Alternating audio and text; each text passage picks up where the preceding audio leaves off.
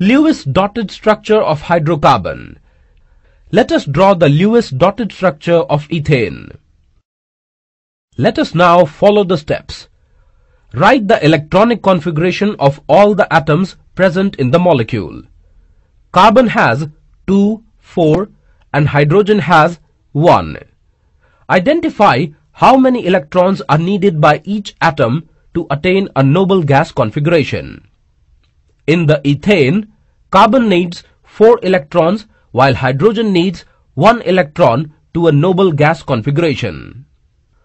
First, complete the noble gas configuration of all the hydrogen atoms by bonding each hydrogen atom with a carbon atom by a single bond.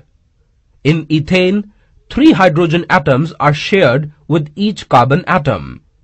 The remaining valency satisfied by sharing of carbon atom to form single bond. This structure gives the Lewis dotted structure. Keep in mind that the shared electrons are counted in the valence shell of both the atoms sharing it. Let us take another example. In the ethylene molecule, 2 hydrogen atoms share single electron with each carbon atom, and both carbon atoms mutually share 2 electrons with each other. As a result, each hydrogen atom acquires 2 electrons in the outermost shell and achieves a noble gas configuration. Each carbon atom acquires 8 electrons and a noble configuration. Thus, carbon-carbon forms double bond, while carbon-hydrogen bond forms single bond.